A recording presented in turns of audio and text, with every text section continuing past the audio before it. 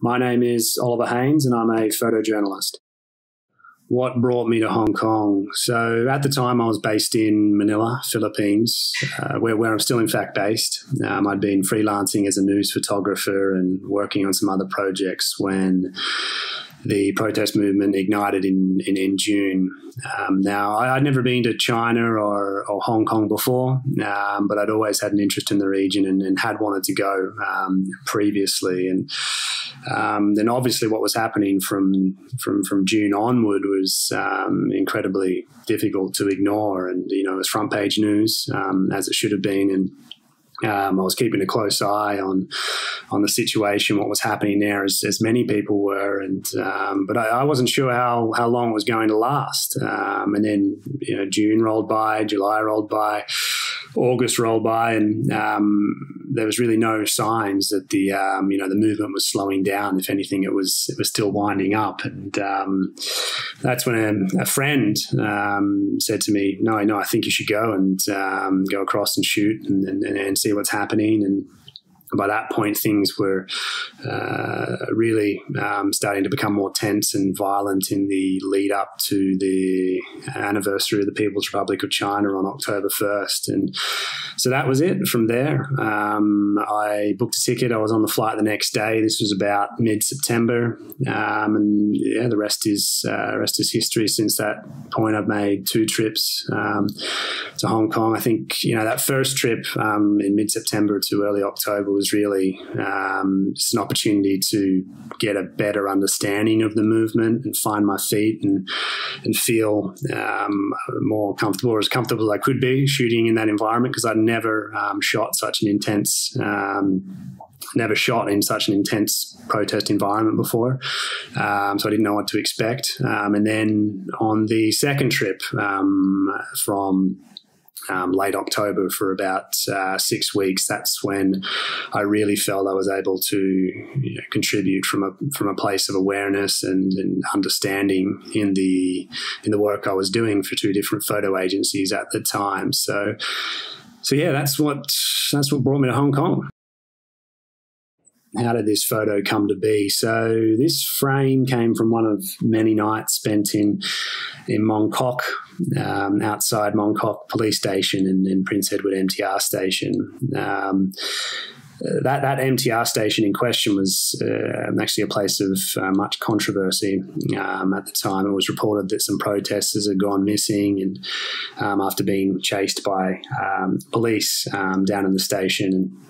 And as many reporters and journalists would know, it became almost a nightly ritual for protesters and pedestrians to gather out the front of Prince Edward MTR, which was right next door to Mong Kok Police Station, and they would heckle and direct gestures towards the station and point lasers, which would ultimately result in police coming out and standing off with protesters and firing tear gas to disperse the crowds. So this photo came from one of those nights, and it was actually during one of the longest stretches of unrest that I'd seen during my time in Hong Kong. It was about 5 days after the death of university student Alex Chow, who died as a result of injuries that he sustained reportedly trying to flee from tear gas fired by police. So people were very, very angry. Things were very, very tense during this particular week. And on this night, there was a lot of protesters in Mong Kok.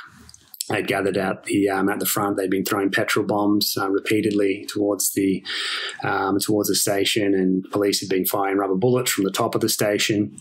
And I was on one side of the road. They'd formed a barricade, as you can see in the photo, and I was on one side of the road, and I wanted to get to the other side to shoot from that direction. And as I was crossing, which I wanted to do it quite quickly because police were firing rubber bullets, and I didn't want to get hit by one of those. As I was crossing the road, I saw that the police had started to use a spotlight on some of the protesters, and in this shot there, spotlighting to the 2 individuals in the middle, and so I just took a few frames and got to the other side and kept shooting. So that's how this photo came to be. What was the biggest takeaway from my experience covering the protests in Hong Kong? Obviously, so many things we could probably talk about here, but I'll go with this one. One takeaway was certainly just observing the extremes in the benefits and the drawbacks of online and social media channels. I read this was one of the most live streamed and maybe even one of the most widely reported social movements, protest movements ever, which for any journalist, working in Hong Kong, this it doesn't come as a surprise, because in some instances you'd see the journalists and people with iPhones and selfie sticks would be outnumbering the protesters at certain events. And, it was almost inspirational to see, so many, citizen journalists and pedestrians with their iPhones out and selfie sticks and, filming the police and the protests and wanting to hold, people accountable and wanting to show the world what was happening.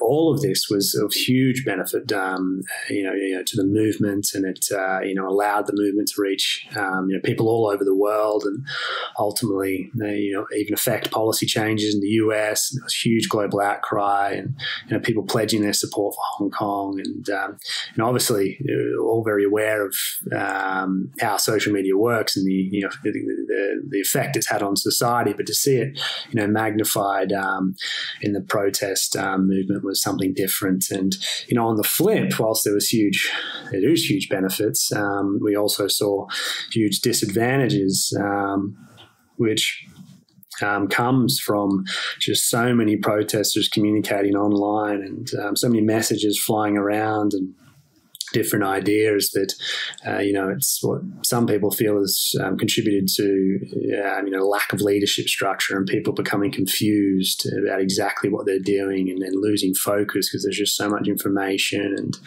misinformation and fake news as well that can be distributed online. And of course, yes, it has been great to rally the troops and get people involved in the protests, but also just the sheer volume of messages and information out there has caused problems and can be a disadvantage to the movement. So they need to work out how to manage that going forward, so it doesn't cause too many problems in the long run and risk delegitimizing the movement. But I think that was a big takeaway.